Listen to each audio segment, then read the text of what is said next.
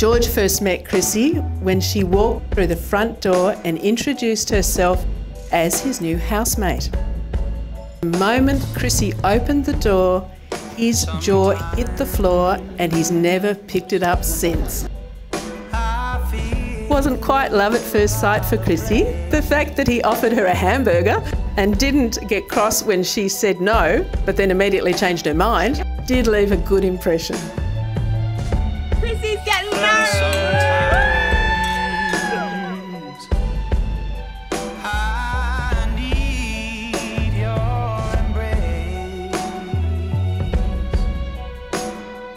Who would have thought that first night there when we met would end up here where we are today? I can't wait to do life with you. You're my rock, my partner in crime. The most important, funny, beautiful person in the room.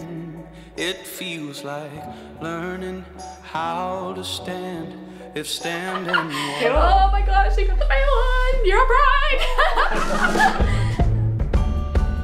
The poem is called An Ode to George. Oh George, oh George, Kim told you which ring, but you still didn't actually quite get the right thing. But when you dressed up as Father Christmas, I knew straight away that I wanted to be your missus. You love garden gnomes and work hard to build our home. You love our dog Louie and you'll never have to do a shoey to prove our love that fits like a glove. I can't wait for what the future holds and to see how it unfolds. We will be fine, you and me. Strap in and you'll see.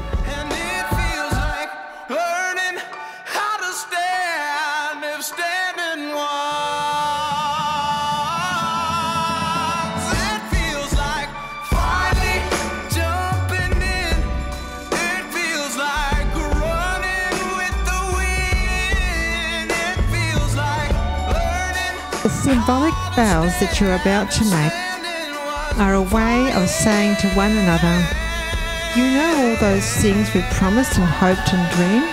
Well, I meant all of it, every word. Look at one another and remember this moment.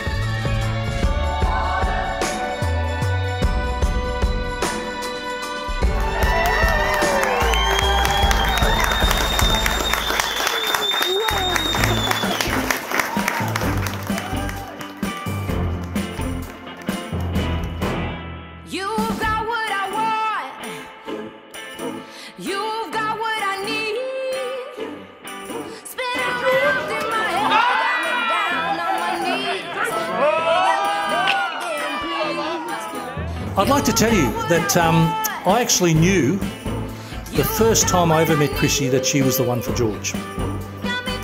You say, how could I do that? Well, I'll tell you how. I have to tell you about my lovely wife. Now, my lovely wife, Carolyn, who's sitting there, has a superpower. And this is actually true. She is able to judge somebody's character within 10 minutes of meeting them, and she's never wrong. She really is genuinely never wrong. And I stand before you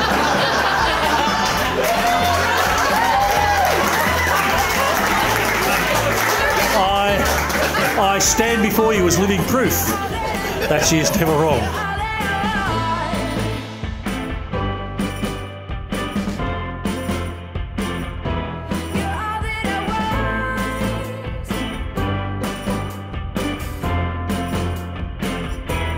Chrissie's first job was based out of Morwell, so she went looking for a place to live.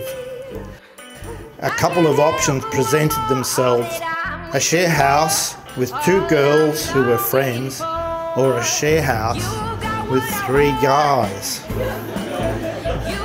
Being familiar with boys and holding her own with her brothers, she chose to share a house with the boys. And one of those boys, of course, we heard, was George.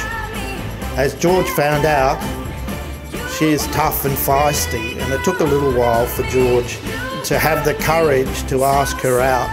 But look what's developed with some snow fun.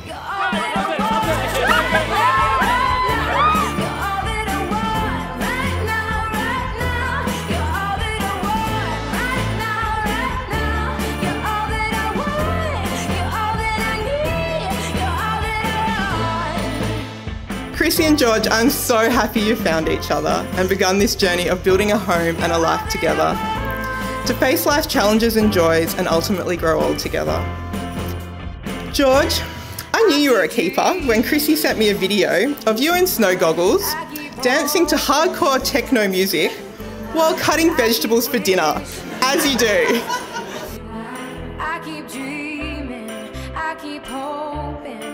Being over at your place, watching George sing songs to the dog on Spotify, Chrissie just sitting there laughing, George grabbing many of Lewis's toys, Raccoona, Squeaky Squirrel, and being incredibly sad when they were destroyed, Chrissie fixing them, George being happy again. I knew that you were going to be caring for George and you were the right woman for him.